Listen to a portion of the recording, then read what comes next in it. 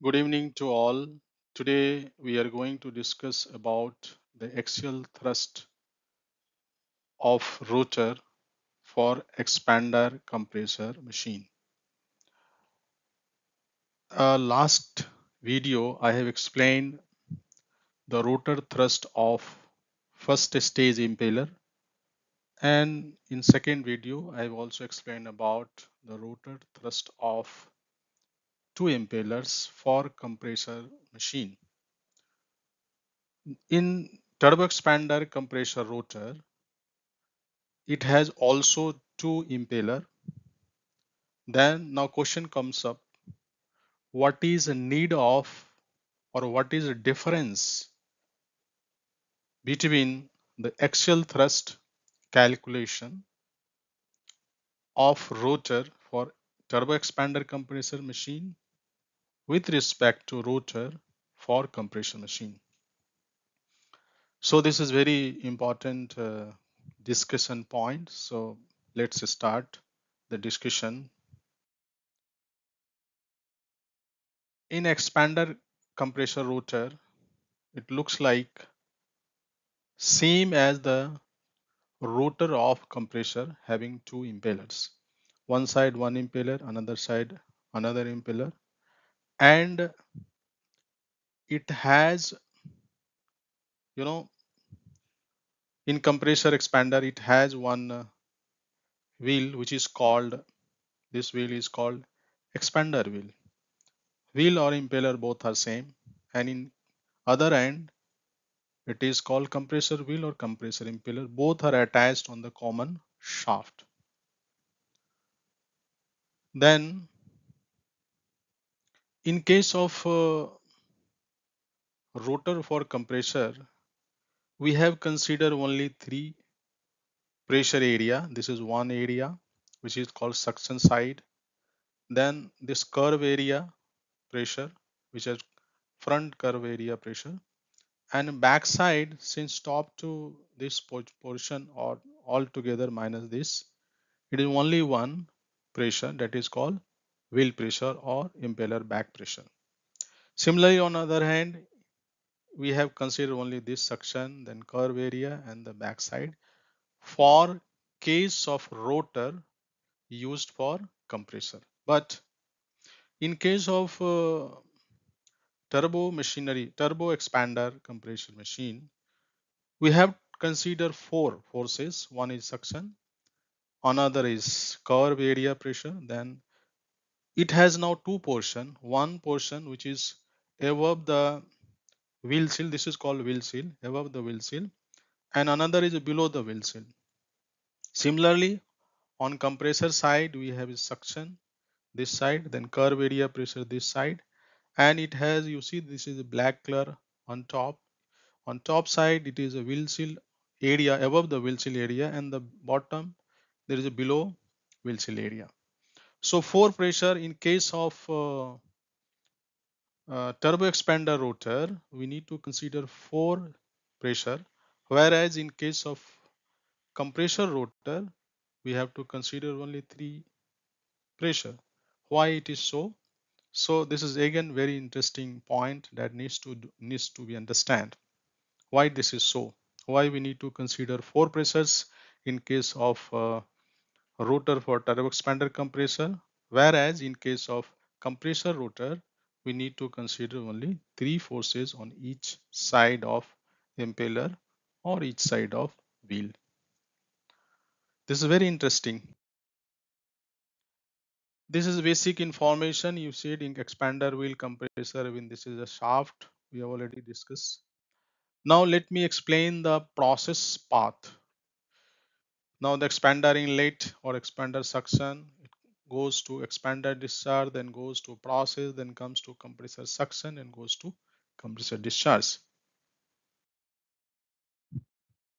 These are the what is called pressure sensing area. As said, there are four sensing area: expander discharge area, this pressure, then expander wheel front area, this is the curve area, then expander area above the wheel seal, only this area, and the expanded area below the wheel seal, this area. Same way, other side, on compressor side, we have suction area, then curve area, then wheel seal area above, sorry, area above the wheel seal and area below the wheel seal. There are each side there are four area we need to consider for turbo expander compressor rotor.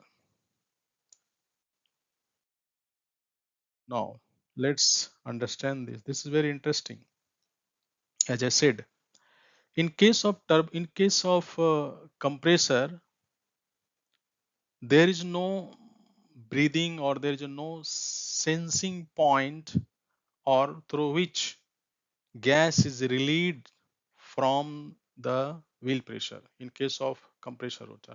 Whereas in case of turbo expander, you can see this is one expander, this is compressor wheel, and you can see this is one pipe which is called automatic thrust equalizer uh, valve, which is connected from the wheel sensing area to compressor suction when it is installed on compressor side.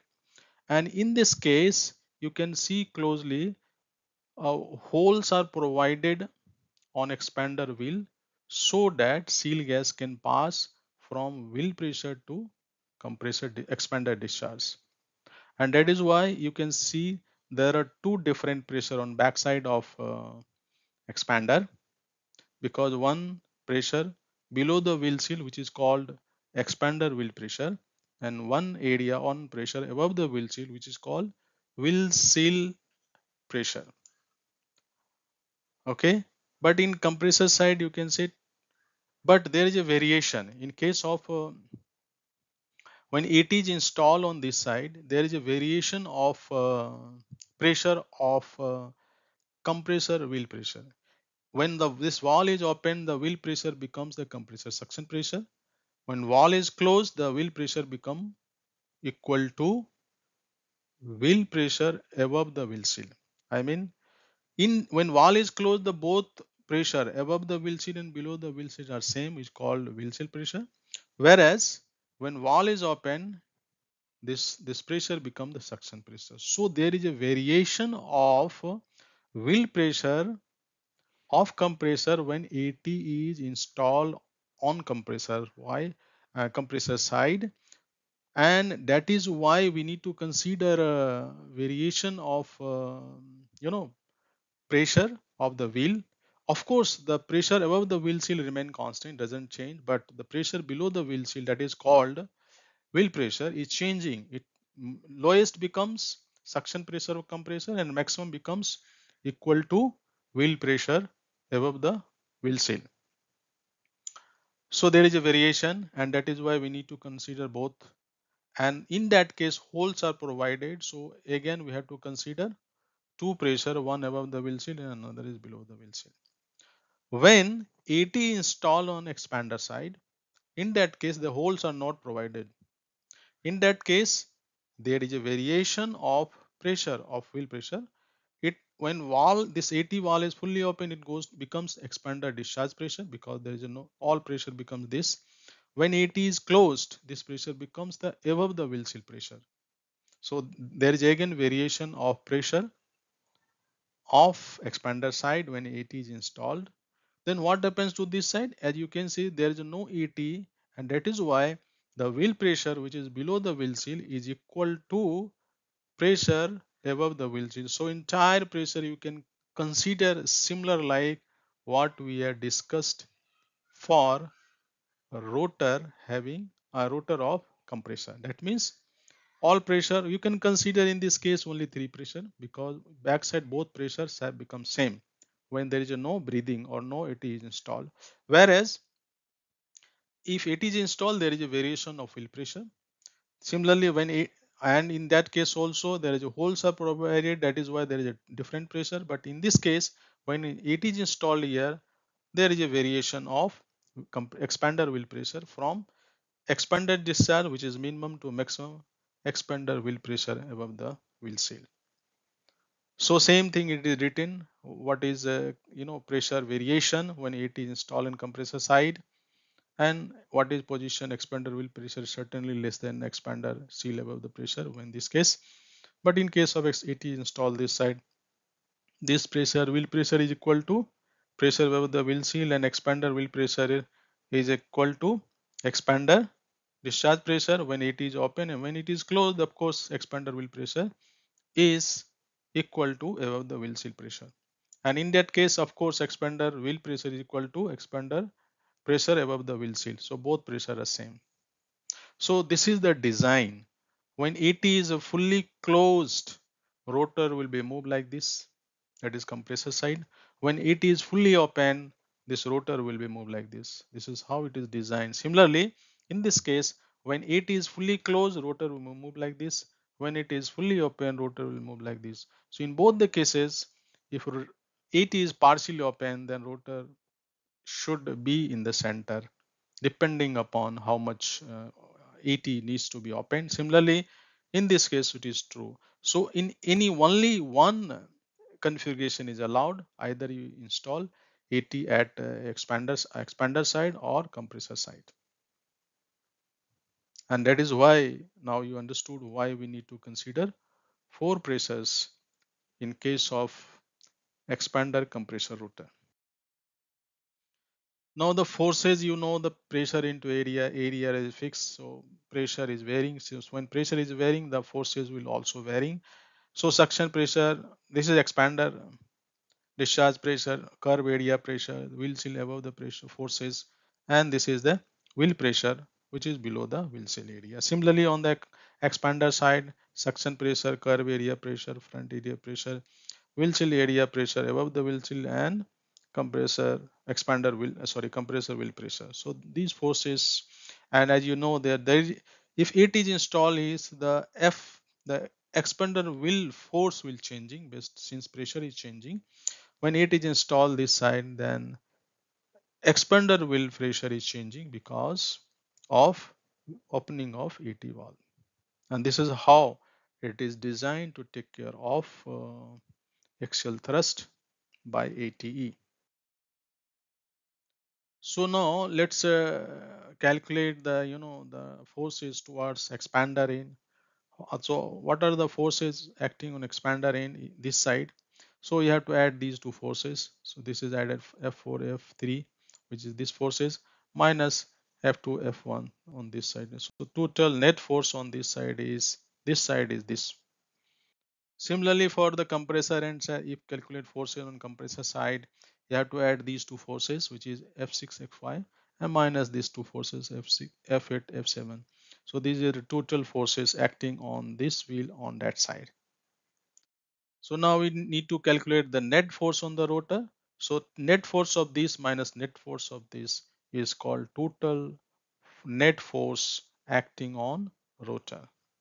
So when this F net, when expander side total force is greater than compressor force, the rotor will move like this. If expander force total force is less than compressor force, then rotor is moved like this. Same thing it is written. This is a case when expander force is more than compressor side force, and so rotor is moved like this. Similarly, when compressor expander force is lesser than compressor force, rotor is moved like this. So I hope you have understood the axial thrust force calculation and what are the sensing pressure sensing area for expander compressor rotor. Particularly, we need to consider the four forces, four sensing area for each side or each impeller, expander's impeller and compressor impeller, and there is a variation of wheel pressure based on the variation of based on the opening of the AT valve, and that is why the wheel pressure is changing. When AT is installed on compressor side, there is a variation of compressor wheel pressure, and its lowest pressure is equal to compressor suction pressure, and maximum pressure is equal to pressure above the wheel seal pressure. So because of this variation, the rotor is controlled. So when AT is fully closed, rotor will move towards the compressor side. When it is fully open, rotor will move towards expander side. When it is installed on expander side, in that case, when it is fully closed, rotor will move towards the expander side. When it is fully open, rotor is moved towards the compressor side. And that is how, when so rotor will remain at center based on required opening of wall position of AT. So I hope you have enjoyed this. Thank you for watching.